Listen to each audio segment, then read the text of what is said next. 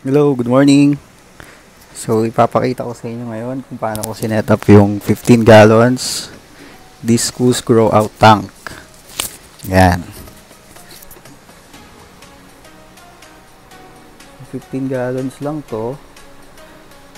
Ang mga laman niya is ito orange torque.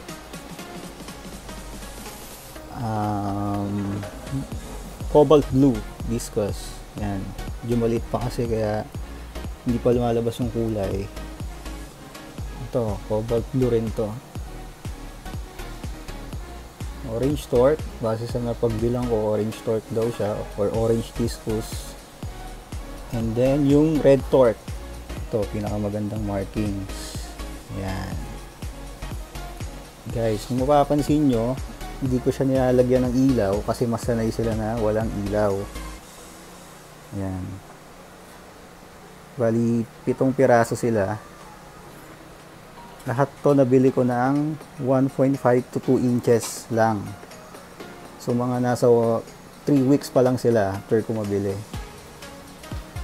So, okay naman. Medyo malusog. Nagwa-water change ako. Everyday ng 10%. Kasi kailangan ng Discus ng malinis na tubig. Alam nyo naman yan. Medyo gusto nila ng malinis na tubig kasi pag hindi, madali silang magkasakit. So yan, pakita ko lang. Ay, try ko nga pala buksan yung ilaw para makita nyo. Ito. Yan. Ganyan yung itsura ng tank pag may ilaw. 15 gallons lang to. So punta tayo sa loob ng tank. And sponge filter. Ito, nabili ko to sa Shopee. Nasa magkano ba ang halaga nito? 150 ata ito to 200 pesos. Ito, maganda may ganito sa aquarium. Bili kayo. Kasi bukod sa may air, parang may air pump ka na. Ito naman talaga yung purpose nun. Tapos, ayun o, yung mga dumi na pupunta doon sa sponge na yun. So, pwede nyong linisin yan para laging malinis siya. So, tayo dito sa ginamit kong filter. Ito, Venus Aqua filter. Nasa 800 LPH lang siya. Kasi maliit lang naman yung aquarium. So, ayan lang yung napili ko. Ayan. So, bare bottom lang siya sa grow out. Hindi ako naglagay ng masyadong design kasi mahirap maglinis pag may mga buhangin or drip wood. Tsaka kasi ito, maliliit pa sila, so prone sila sa sakit pag maliit pa. So dapat laging malinis yung tubig nyo. So yan, mapapansin nyo, puro poop na siya kasi hindi pa ako nagwa-water change ngayong araw. December 27 nga pala ngayon. Makatapos lang ng Pasko. Merry Christmas. Yan. Punta tayo sa ginamit kong ilaw. Wait lang.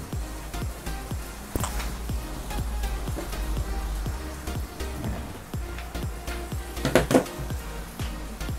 Yung ginamit kong ilaw.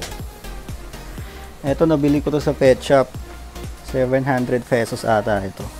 Actually, pang aquascape to eh.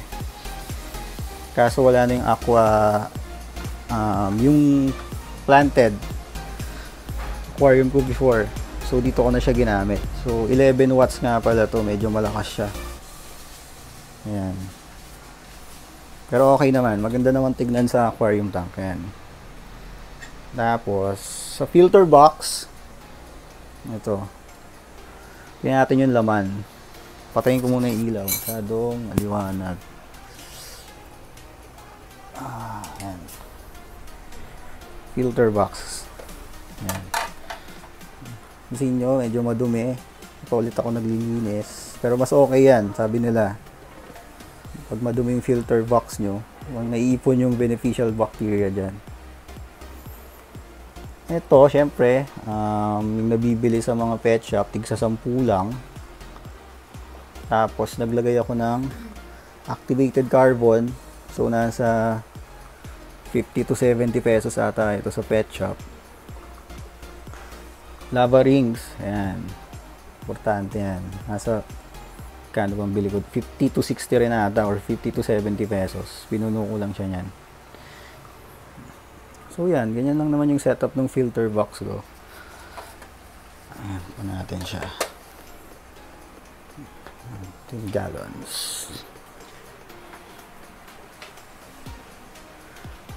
Ang pinapakain ko sa kanila, beef heart. Kaso ngayon naubusan ako ng stocks eh. So, eto, bumili ako sa pet shop ng etong pagkain na to. Tubifex worm. So, dried siya. Buksan natin.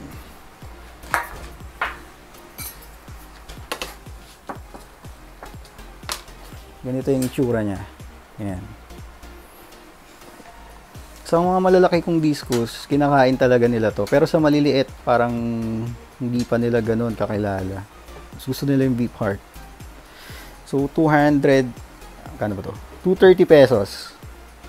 Diyan. Diyan ko siya binibili sa pet shop malapit sa monumento. Ayan. So, yun lang naman, ganun lang naman yung setup ko ng 15 gallons lang. Ayan. Napapansin nyo, wala pa akong heater. Hindi pa kasi ako nakakabili. Pero tingin ko, well adjusted naman sila sa tubig. Kasi yan, malilikot yung mga yan.